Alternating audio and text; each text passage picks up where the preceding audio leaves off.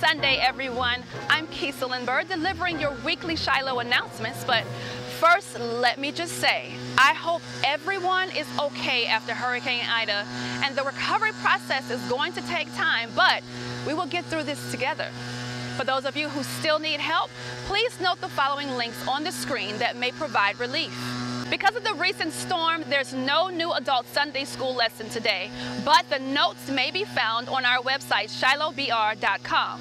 Feel free to catch up on previous lessons taught by Pastor Smith, available on our media platforms.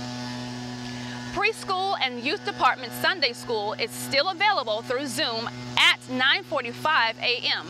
Be sure to contact any of the email addresses listed on the screen for further information.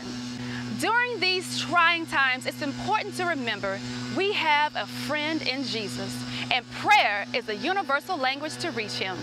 Each Monday, Wednesday, and Friday at 6 a.m., our very own Reverend Emmanuel Smith and Minister Rodney Johnson light up your mornings with prayer by phone. We also offer an evening prayer call every day at 6:05 p.m. with Pastor Fred Jeff Smith. So, just to recap, you can start and end your day with prayer. Now, just how awesome is that?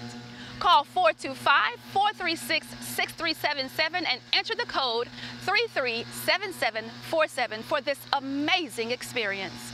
We are entering our second week of prayer and fasting. If you would like to participate in this activity and you're medically able, then join us each day from 6 a.m. to noon as we pray for those affected by the earthquake in Haiti, those affected by Hurricane Ida, and several other tragedies that have happened in recent weeks. We appreciate everyone who continues supporting our ministries with their stewardship.